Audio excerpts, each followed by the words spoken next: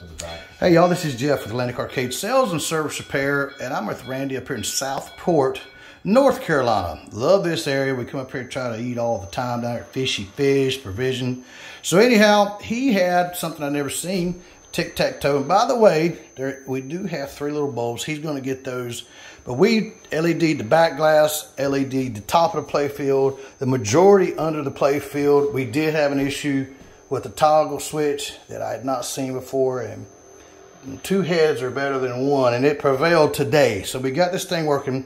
But just want to show a little bit. Why don't you just play a little bit, Randy, and I'll get a few pictures. This is a very different Bally machine, and it's really cool to say the least. It's I'm very impressed with this machine. Saved it.